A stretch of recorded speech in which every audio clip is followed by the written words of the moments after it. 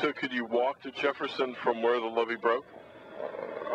If you had walked across, you had to come across the bridge, but as you walked across the bridge, Jefferson Parish would turn you around. If you was over here and you could literally walk to Gretna, when you got to that line, if you was black, you had to stop. And they made it clear, no niggas allowed. You know, and nobody is saying nothing. So this year here, this is gonna be one of the things that we gonna make sure that the whole world know what happened.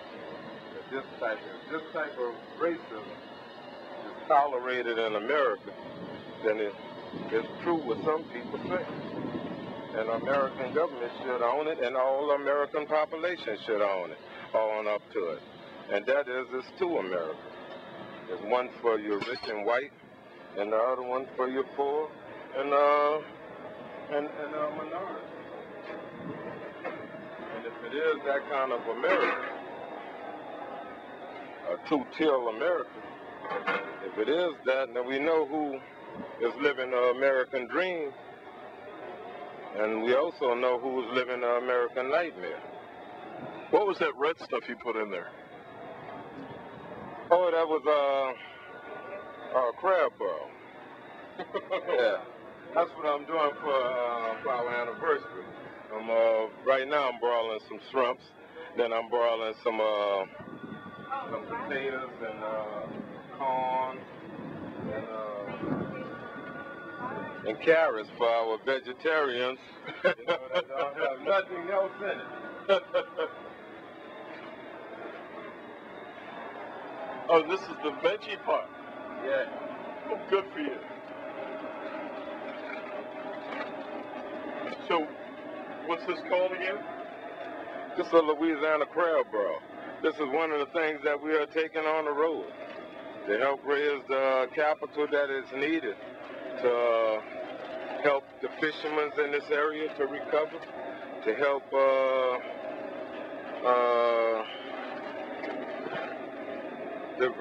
create jobs. You know, through this we hoping to employ 50 people in all facets of this of our catering company.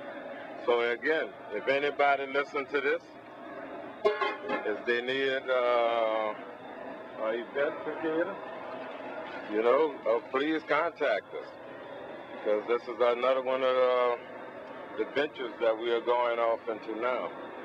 See, this is our anniversary is basically not closing, but the beginning of the closure of the relief effort. But it's the beginning also of our new phase. That's the rebuilding phase, the emergency preparedness phase. You know, how can we avoid this from happening again? How can we address poverty in America? How can we address crime and all the social ills that entails crime?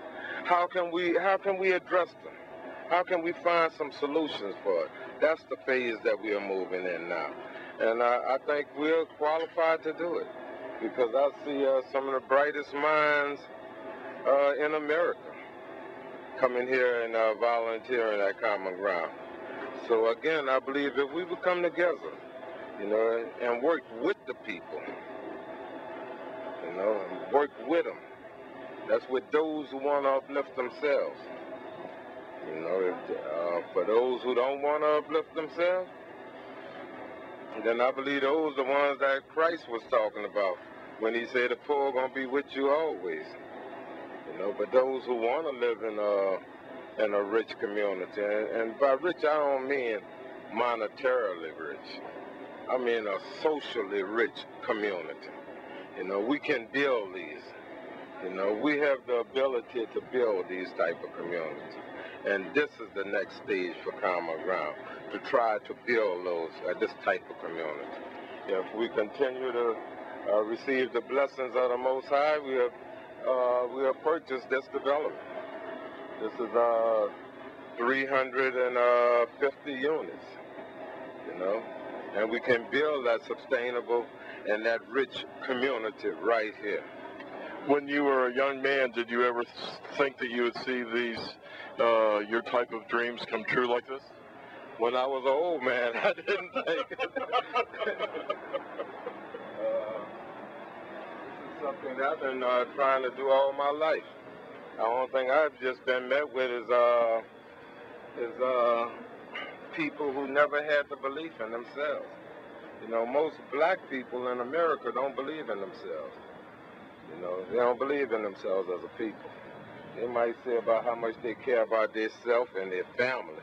But when you get beyond the self and family, they don't give a damn about each other. You know, and that's what we got to address. We got to get past the church or the club or the neighborhood and start once again loving ourselves as a people. You know, and once we start loving ourselves as a people, then there's so many things we can do. You know, right now we kill ourselves at a rate that's equal to the deaths going on in Iraq. You know, something has to be done. You know, America done created this problem. You know, when I was living in California, I was the executive director of one of the oldest prison outreach activist group in America, Prisoners' Rights Union. And as the executive director, our organization, along with others, had Tom Hayden, who was a state senator, had him to commission a study on crime in California and in prisons. It was a professor from Harvard who conducted the study. I believe his name was James Gilliam. And his opening remarks and the summary of his report stated that outside of war,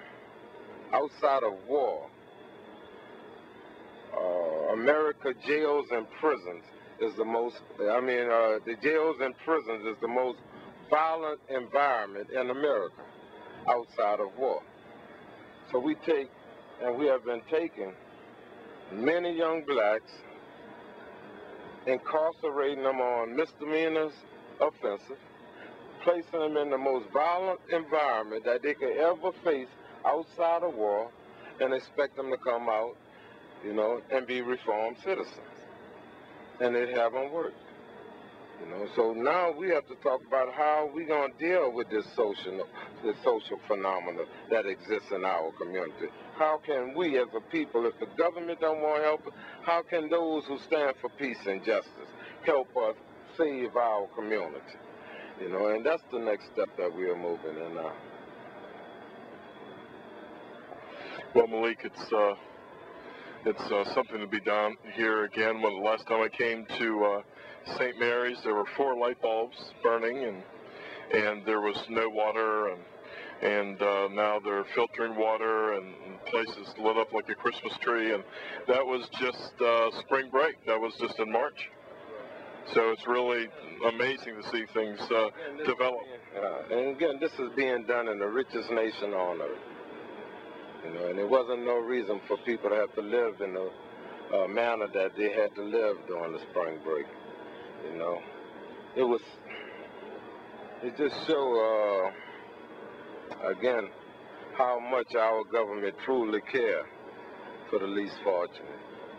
You know, but they persevered. You know, in that night war, we have got it out over 1,000 homes.